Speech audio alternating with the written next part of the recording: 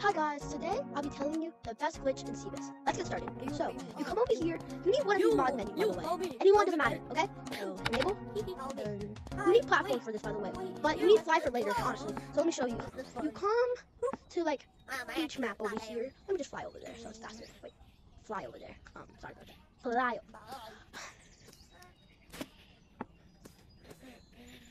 No, let's get to my platforms. I'm not gonna use my platforms the rest of the time. Oof. I went the wrong way. I'm so sorry, guys. I'm sorry. I don't know what's wrong with me today.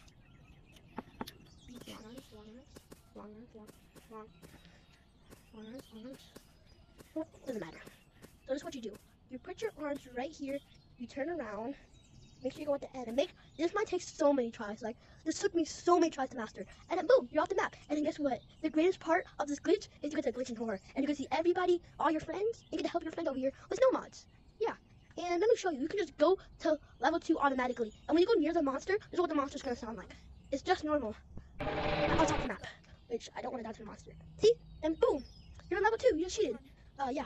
And guess what? You get to have mods in level 2 too. And you get to play with all your friends.